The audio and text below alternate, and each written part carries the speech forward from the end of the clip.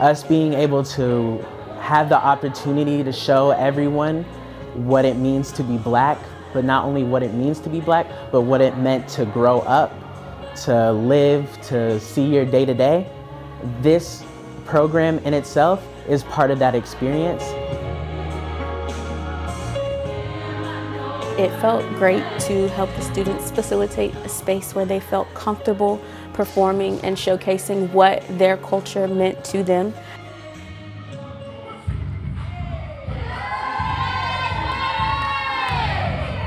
As you know, we have not had as many Black History Month focused events here at Ryan High School, so us bringing that through is really empowering for the school, as well as other Black students such as myself and the hundreds of others that go here and have gone here before me.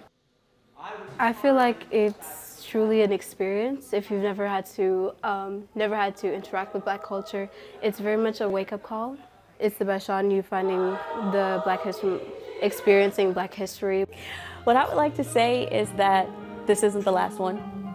There will be more to come, and I hope to see more people next year.